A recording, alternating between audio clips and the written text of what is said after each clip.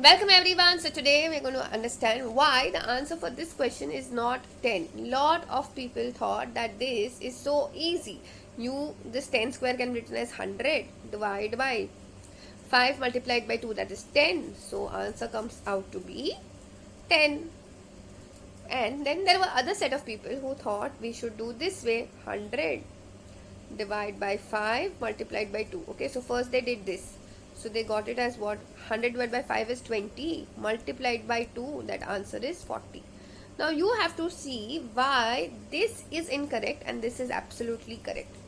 The reason for that is that division and multiplication both hold equal precedence in mathematics. Okay, so there are a lot of people who think that since they are following BODMAS, division holds a higher precedence.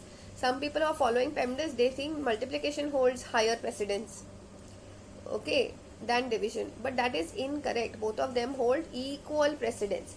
So in sums like these, you need to remember that you're going from left to right. So whatever operation comes first from your left hand side has to be done first. So that is why doing the division is the first right thing for this kind of a step or question.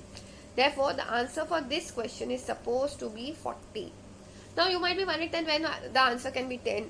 The answer can be 10 only if they had given something like this, 10 square divided by 5 multiplied by 2 was given in bracket. Then we know that precedence of bracket whole is more than division or multiplication. So this has to be done first. So that is why then this logical steps follows. Okay, but for this question the answer will always be 40. I hope this is very clear to everyone. That's it for today. I will see you in the next video.